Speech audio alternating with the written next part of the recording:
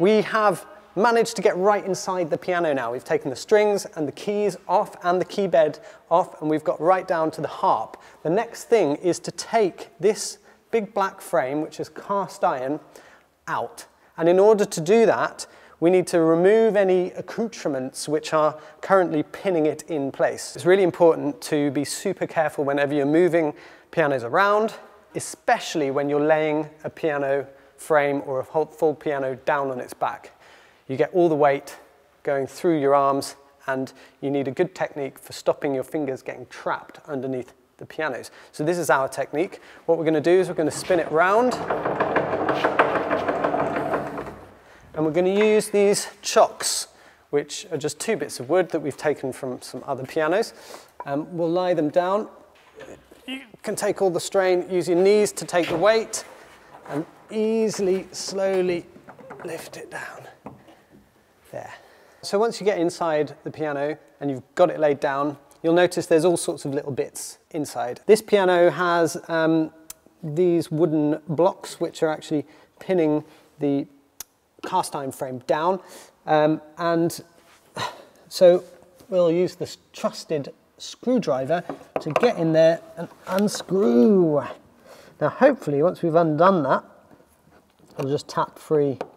So let's see. Oh, look, just comes straight off. Every single piano that we've found is very different from every other piano, so you end up just having to work it out. And that's that out. Lovely. So I'll just tidy things up a bit by removing the 2 pedals. And again, keep the screws for later. They'll come in handy. There's a couple of bolts which have square heads on them. This is a 17mm head, so we'll just unscrew that. And next we're going to take all the screws out.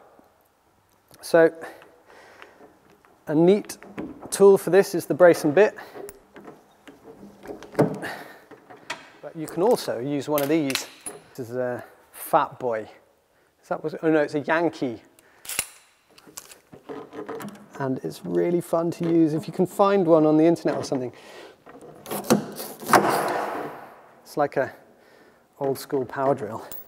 It's really pleasing.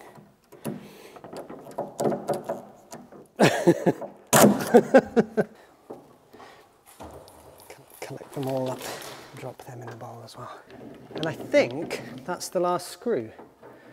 So here it is, it's ready to be pulled out. Now, harps are made from cast iron, so they're incredibly heavy.